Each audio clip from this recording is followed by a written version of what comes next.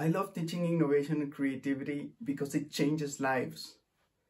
Many of us grew up believing that creative people are just born creative, that's why they are that way, and then the rest of us are not creative because we were not born that way. And that is a limiting belief that we can fix with the right methodology. My favorite methodology to do so is design thinking. And design thinking is a problem-solving methodology. This means two important things. First, if you ever have a problem, design thinking is for you.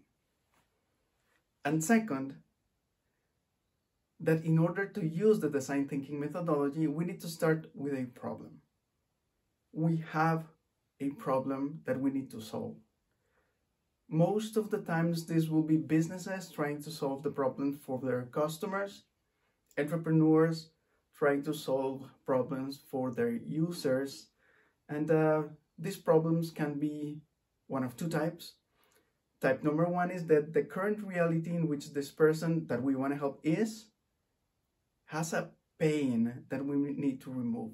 This person has a pain that we need to get rid of. The second type is that there is a pleasure that they desire, but they cannot achieve yet. They need something to change something so that they can achieve the desired pleasure. And that's where design thinking comes in. The first step of design thinking is to empathize, to practice empathy.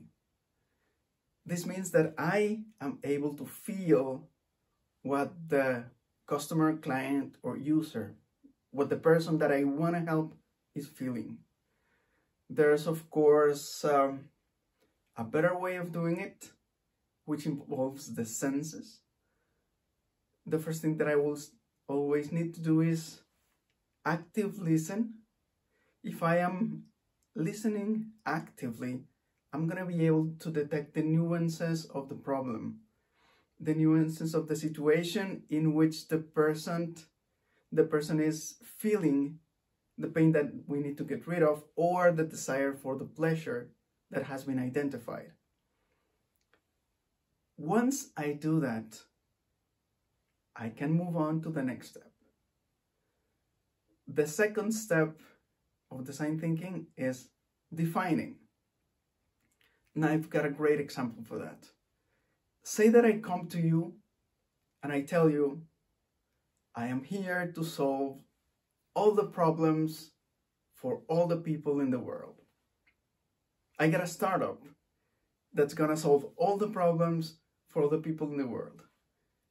Do you believe me? I bet not. And there's a reason for that, is that the more that we focus, the more likely we are to succeed in resolving a problem. So in the second step, define, we need to define two important things. First, the person that we want to help. We came with an empathy map of a certain customer, certain user, but how many people like this one are we going to find out there? What's the scope? What things can we change to make a broader target audience, or maybe a narrower one? What will increase our possibilities of success? And it's normally the narrower audience. We want to help a clearly defined target audience. And even within that target audience, these people are going to have many problems. Many of them are going to be similar to or related to the problem that I'm stating that I'm going to solve. Which of those am I going to consider? Which are they going to be in my desire to resolve, my design thinking process, and which of them are going to be left outside? I'm not going to be covering them. That's outside of my scope. I'm going to come out of the defining step of design thinking with a user persona and a specific description of the problem that I want to resolve for this persona. The third step of design thinking is also my favorite step. It's ideation. And it's too bad that the ideation process is defined as a single step in the design thinking process. It's actually two different steps. The first step is going to be divergent thinking, and the second sub-step is going to be convergent thinking. In the divergent phase of ideation, I start with a singular definition of the problem that I'm going to solve for my target audience, and I come up with all the possible solutions to that single problem. In the convergent part of the ideation step, I start with all the possible solutions and I refine them all the way until I have a single solution that I'm going to implement. It's important to define them as different sub-steps. They cannot be mixed together because the rules that will guarantee success in divergent thinking, if you apply them to the convergent part, you're gonna fail miserably.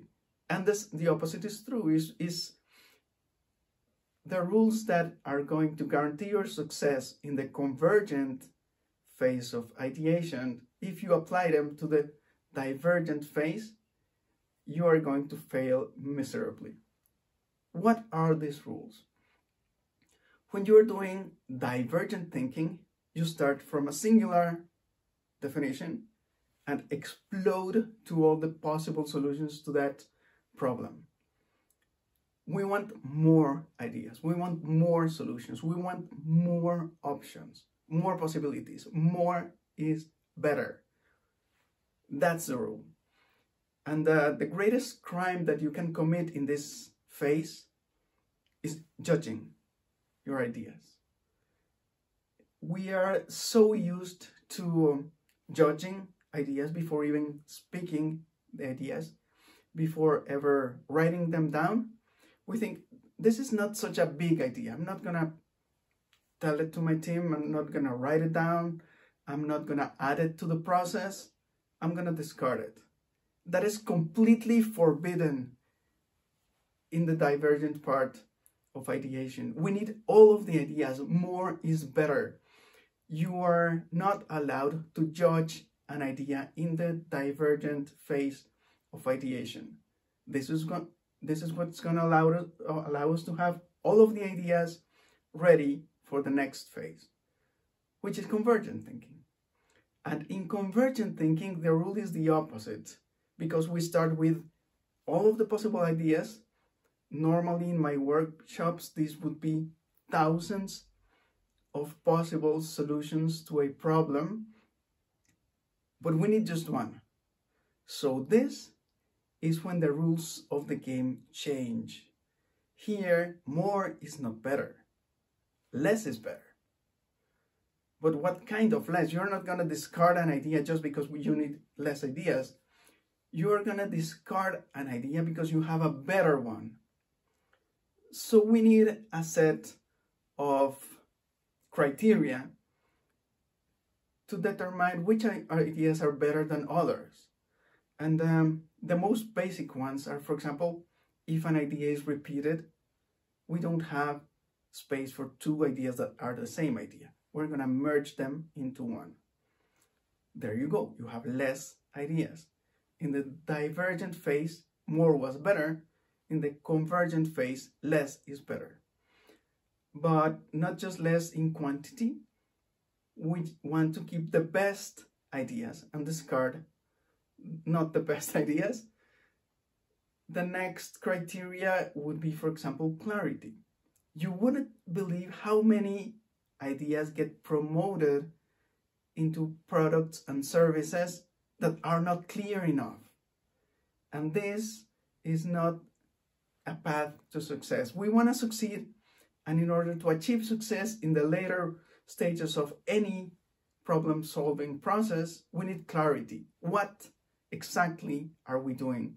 If an idea is confusing, not very clear, it can be misinterpreted, we are probably gonna, if not discard it, at least save it for maybe a future project, but we are not gonna act on an idea that is not sufficiently clear. And in the end, we're gonna rank the remaining ideas, and there's going to be one best idea that came from the thousands of options, the thousands of possibilities. There's one that is the best idea. And that's the one that we're gonna move to the fourth step of the design thinking process, which is prototyping. Prototyping means bringing ideas into the real world. We need to build what we thought of. So it's going to start with the idea here. The first prototype is a clear thought of what we are going to do. And we're going to start testing it from here. The fifth step of design thinking is testing, but we start the testing in the prototyping phase in a lighter manner. If I am able to express the idea clearly, that is a test. If I tell the idea to 3 different people and that 3 different people write down a similar thing, that's a test of the idea, of the clarity of the idea. If I give instructions to 10 different people to draw what I'm describing and they end up with similar drawings, that is a test of the idea. That's a test of the clarity of the idea. We are getting more specific, more high definition in the prototyping phase. Once that we have this kind of clarity, we want to have it on paper or digital. We're going to be able to share it with our user, with our customer, and ask the greatest question of the problem-solving process. Will this work? The first step was, I have it here, it's a thought, I can express it with words, and I'm gonna ask, will this work? The real user is gonna say, well, yes or no, or I don't understand, or something else. Then we're gonna bring it on paper or digital, we're gonna share it with a real user, and we're gonna ask the question, will this work? That's gonna be a yes, or a no, or something in between. But we are always looking for feedback. Even though the fifth step is testing, and it's a different step, we start using the feedback loops in the prototyping process to improve the prototype as we make it into more specific and more highly defined prototypes. Once the prototype on paper or digital is working, we want to build a model, a 3D model of the thing. And we're going to share it with the user. We're going to show it to the user and we're going to ask the question, will it work?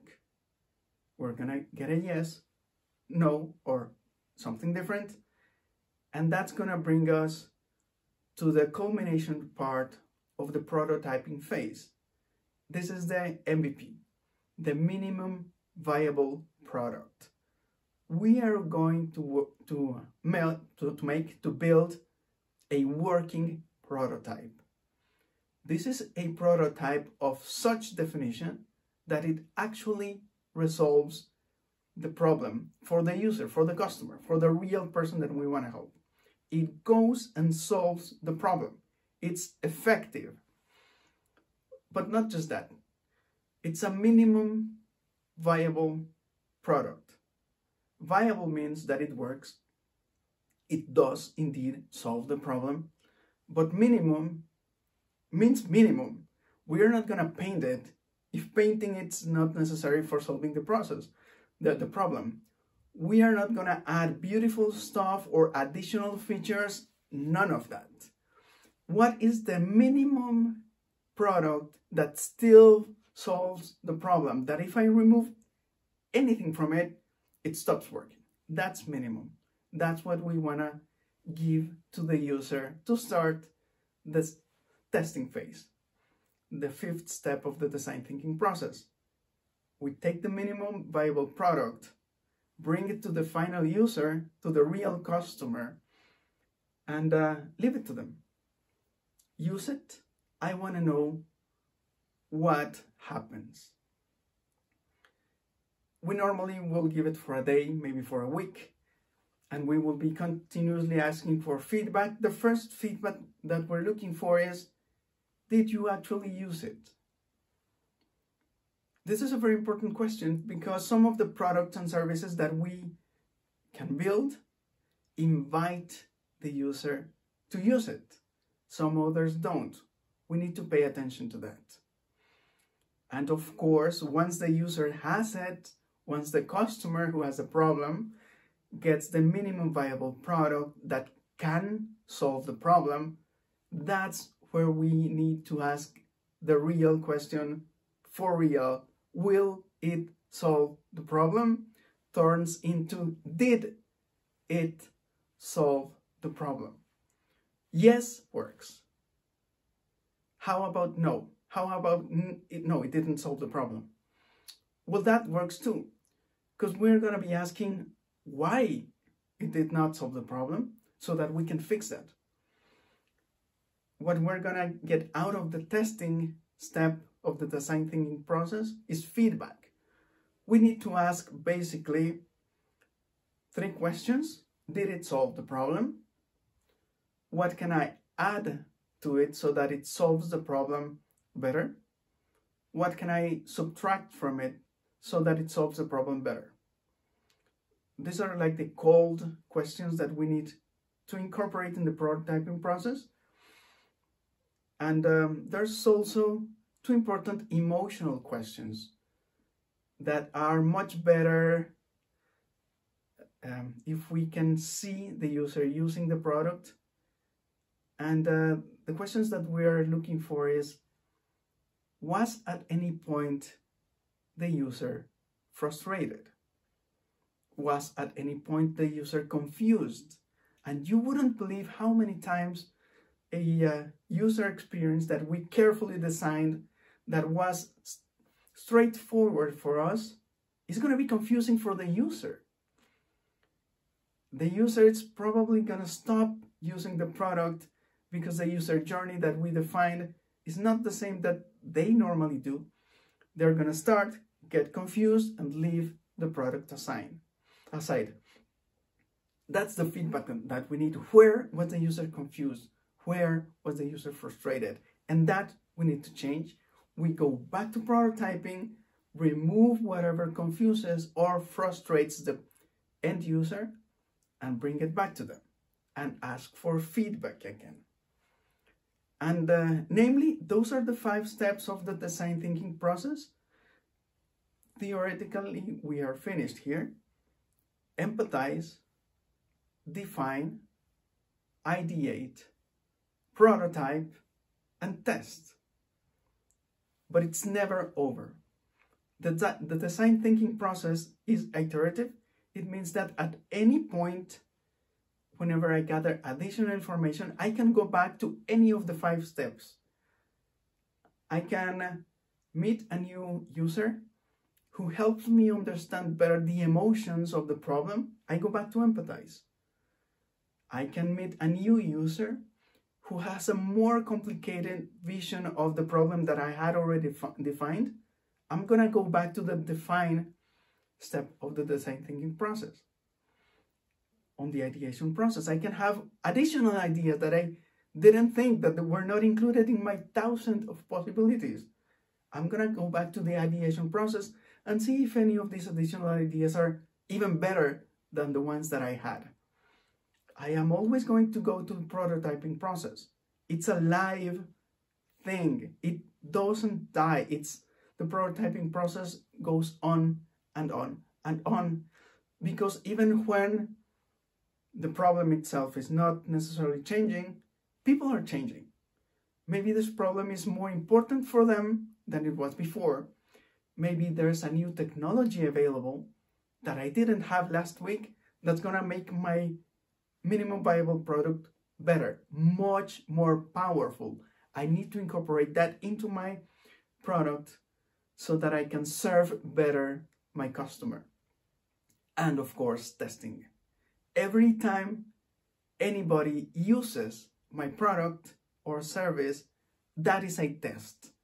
And it is up to me, it is my never-ending responsibility to gather the feedback from that experience, to bring it back to my prototyping table to make my product or service even better. And that's about how the design thinking process works. And this is how I can demonstrate over and over again that everybody is creative.